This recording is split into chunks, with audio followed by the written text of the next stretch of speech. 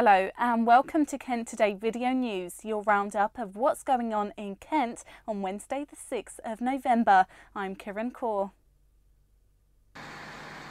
An investigation's underway into what started a massive blaze in the Kent High Street. Around 60 firefighters were needed to tackle the flames after the fire broke out in a shop in Tenterden. It spread through the roof of Webb's hardware store before damaging Waterstones and Café Rouge. No one was injured. Two men are being hunted after a petrol station in Gravesend was robbed and a man's car stolen in a violent carjacking.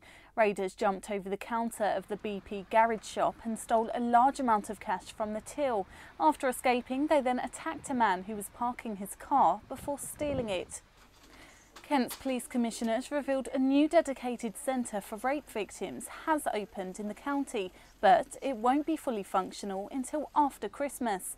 Police can only take victims to the Maidstone location before it's fully opened for self-referrals.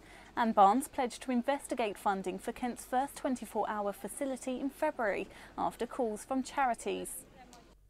And finally, plans have been unveiled to redevelop a former coalfield site in East Kent, creating 1,000 jobs.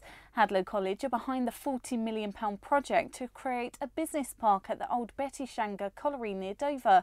It'll produce green energy as well as be home to an education and eco-visitor centre. Building work could start next spring. There's more local news on KMFM, but that's it from Kent Today.